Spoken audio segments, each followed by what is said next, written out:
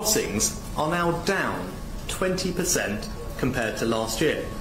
This is proof that our deterrent strategy can work. It was a bold claim. Just a month ago, the Prime Minister down in Dover insisting his Stop the Boats plan was working. But since then, a surge in small boat arrivals has exposed that claim to be at best premature. The latest arrivals at Dover Harbour come amid an improvement in weather conditions, which has seen more than 1,500 people brought here in just 4 days. In fact, the number of arrivals for the year so far has reached the 13,000 mark. That figure is the same as the 13,000 who crossed at this point last year.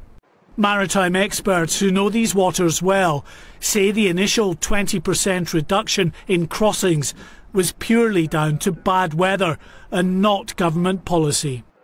Despite the clearly increasing numbers of Channel migrants, the Home Secretary has reiterated her determination to stop the boats.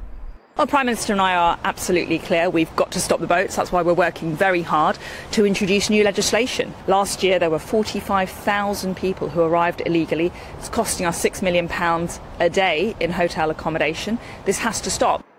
The surge in small boat arrivals is just the latest setback to the government's plans to tackle the Channel migrant crisis.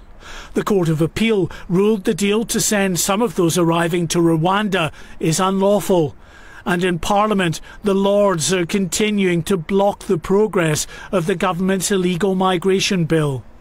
Weather conditions in the Channel are set to get choppy in the days ahead. But we're heading for the peak months, where flat camp conditions will pave the way for thousands more to cross.